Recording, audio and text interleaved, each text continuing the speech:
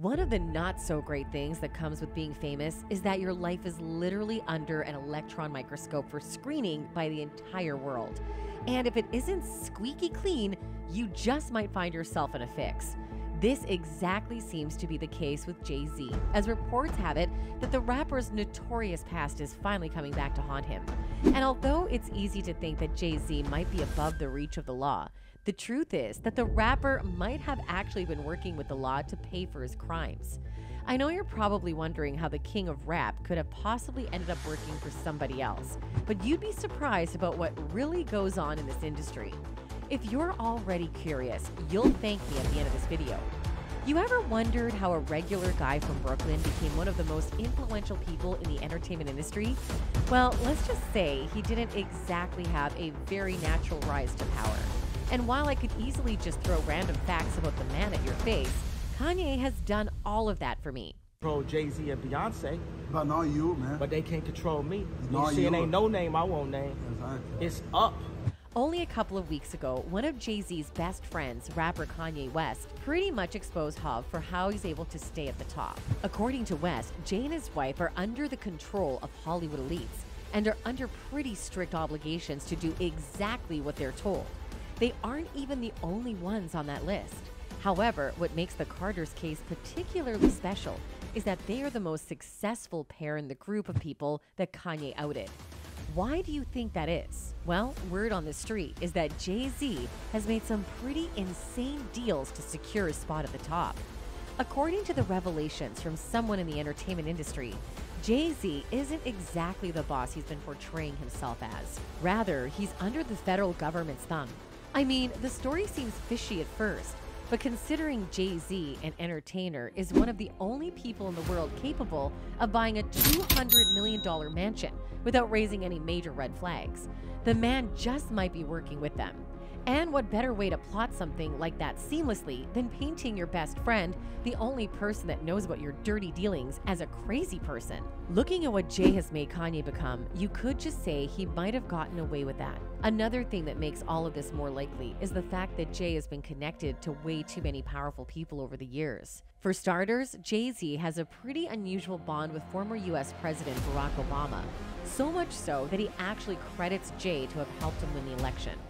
Do you really have President Obama on your text? Can you Can you? Yeah, I've spoken to him on the phone and had text from Obama, of course.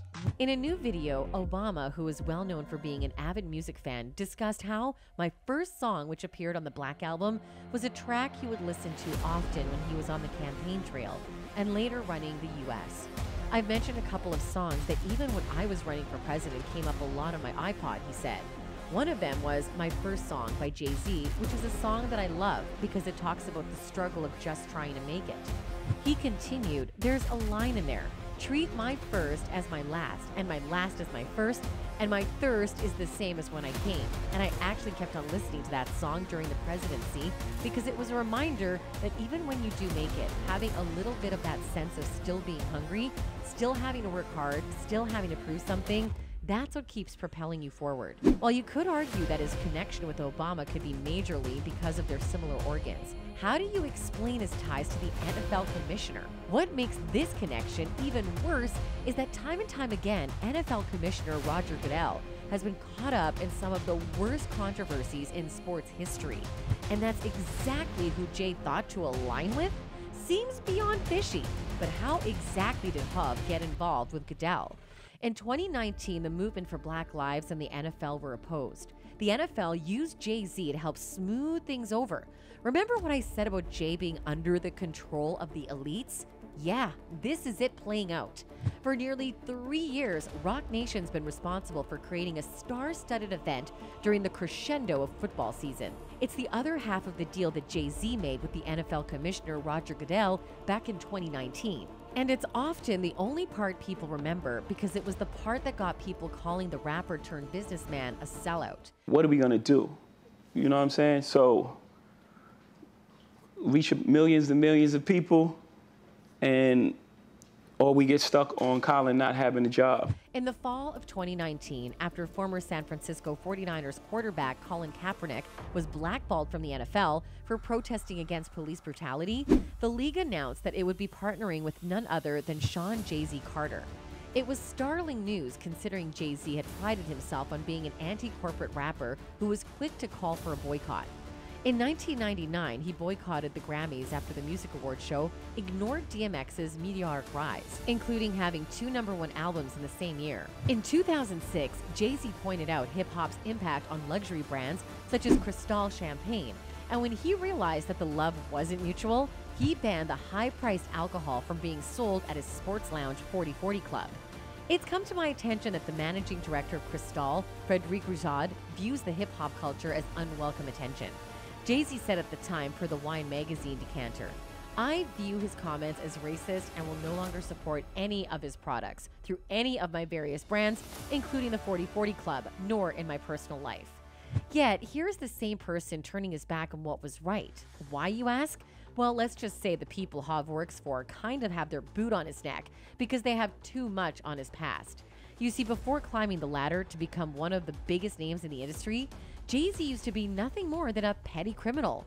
The Jigga Man has been very open about his past as an illegal pharmaceutical entrepreneur, both rapping about it and discussing it in interviews. "I know about budgets. I was a drug dealer," he told Vanity Fair in 2013. "To be in a drug deal, you need to know what you can spend, what you need to re-up, or if you want to start some sort of barbershop or car wash. Those were the businesses back then. Things you can get in easily to get out of that life." It helped prepare him for the cutthroat music industry, he has said. Though if you think it's tough out there on the charts, it's nothing compared to what Jay saw in the streets.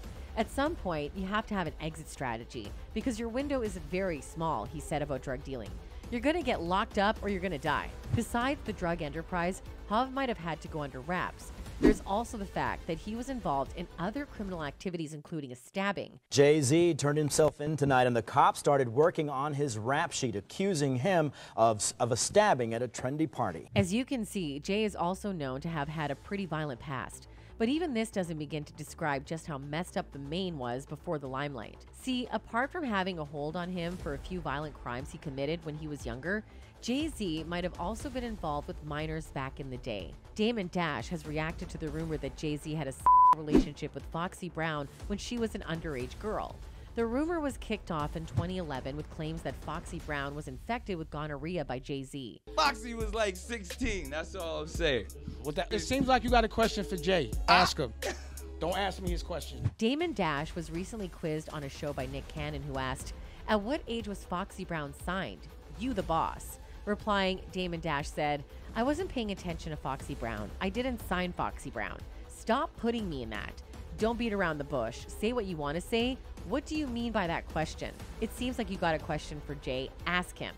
The rumor was subtly put to rest in 2013 when Jay-Z dropped a line about it in his song Picasso Baby. "I never stuck my in the Fox's box, but damned if I ain't opened Pandora's box. They try to slander your man on CNN and Fox." Foxy Brown came out to clear the air during when the singer was released, stating that she wasn't the one who started the rumor. Was I shocked when Jay said the line in Picasso Baby? Yes, because we've talked about that. We have a history that supersedes music. I think he began to feel the pressure because people were saying my age. The age thing, 15, 14, and after a while that gets to a person. The Jay I know, the Sean I know never comes out of character. So for that, and that's my point, that's where the tears come from earlier, because people don't understand that it affects people more than you think. The fact that he felt he needed to say that means that something struck something. At some point, it was just like, enough. While this subtly clears the air about him getting with Foxy, it isn't proof that something didn't actually happen between them. By that fact alone, this, along with other details from Jay's life, proves that the feds have enough to indict him anytime. So it makes sense that he'd heed to everything they say. Unlike you'd expect, some fans were already aware of who Jay really is, even before now. One user on Twitter wrote, "Jay-Z really working with a whole Fed. We've got to talk about the huge strain of hyper-capitalism and pro-imperialism in mainstream hip-hop. Jay-Z a Fed, but his whole current image is that of a father figure to the current generation. Looks like there might be a lot more about Jay-Z we don't know. But for now, we'll work with what we know." That's it for this video. Bye-bye.